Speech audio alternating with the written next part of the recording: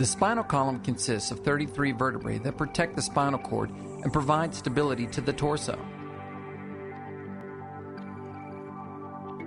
Between each vertebra is a fibrous bundle of tissue called an intervertebral disc, which acts as a cushion to the spinal column by absorbing the shock and pressure associated with everyday movement.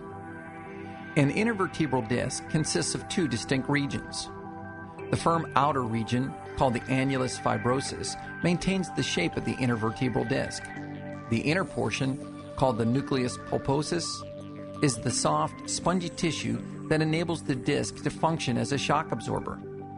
Over time, the normal aging process causes the intervertebral discs to degenerate, diminishing their water content and thereby reducing their ability to properly absorb the impact associated with spinal movements.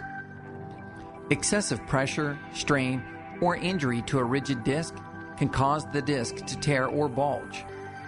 The degeneration of disc size and function will bring the adjacent vertebrae closer to one another, possibly causing impingement and compression of a spinal nerve root.